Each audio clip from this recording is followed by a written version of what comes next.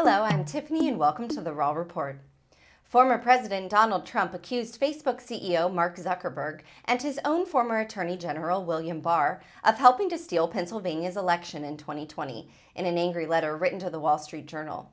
Specifically, Trump took issue with the WSJ editorial published on Monday that accurately claimed Biden defeated Trump by more than 80,000 votes in Pennsylvania. Trump claimed, quote, "Well, actually, the election was rigged, which you unfortunately still haven't figured out. Here are just a few examples of how determinative the voter fraud in Pennsylvania was." The former president then went through a series of previously debunked claims about fraud in Pennsylvania's election, which also included two claims about Barr and Zuckerberg. Trump complained in one part of the letter, quote, "Attorney General Bill Barr ordered U.S. Attorney Bill McSwain to stand down and not investigate election irregularities. Mark Zuckerberg of Facebook poured over $17 million to interfere in the Pennsylvania election, including $5.5 million on ballot processing equipment in Philadelphia and $552,000 for drop boxes where the voting pattern was not possible."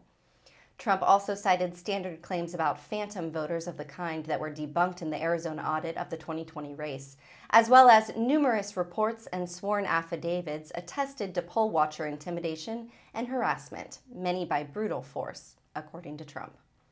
Thank you for watching. Please be sure to visit us at rawstory.com, and if you'd like to see more of the Raw Report, please like and subscribe and join others who like their news raw too.